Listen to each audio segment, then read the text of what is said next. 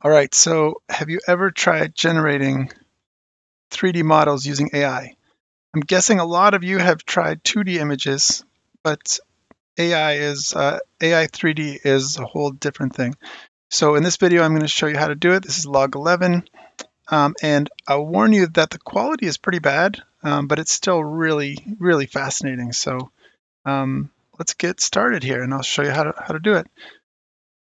We want to go to the Luma AI Discord channel.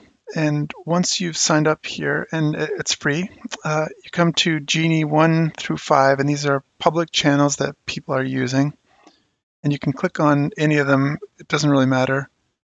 Come down to the bottom and you type /Genie to get the prompt. And then you can type in anything you like.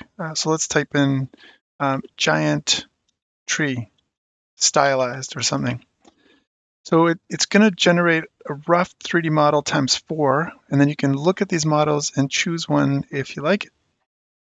Now, if you do find one that you like, you can choose to refine that model. You see this? So let's say I like number 2 or 3. Yeah, let's say 1 actually.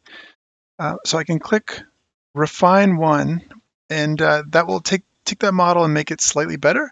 And when it's done, it'll show up down here in this tab, Genie Refine. Now, this could take a while. It could take 5 minutes, 20 minutes, but if you scroll down to the bottom, eventually you will see it show up. Now, a few things to know. These are all shared channels, and so people are generating models with you alongside. So I guess careful what you post in here, and realize that anybody else can download the models that you generate too. For example, if I come into the Genie Refine, let's say I like this model, I can just click View Download and then go to the site. And then I can click on the download in this bottom right-hand corner here. I can download it as a Blender file, STL, OBJ. And that is what I showed you here. So this is what I downloaded. And again, the quality is pretty trash. You can see it looks all right with the texture. But when you switch to the geometry, it's pretty lousy. Now, that all being said, if this is the current state of things at the end of 2023, I'll bet you a year from now, this is just going to be bananas. This is going to be so cool. So yeah, just to show you that workflow once more, you want to go to Luma AI. You want to click in one of these channels.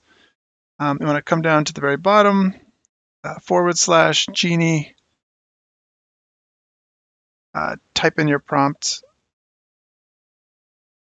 Refine the one you like. Wait for it here, and then when you see it, go to the View Download. Go to the site and download it. So yeah, if you've tried this, let me know. If you found this helpful, let me know. And thank you for watching, and I will see you in Log 12.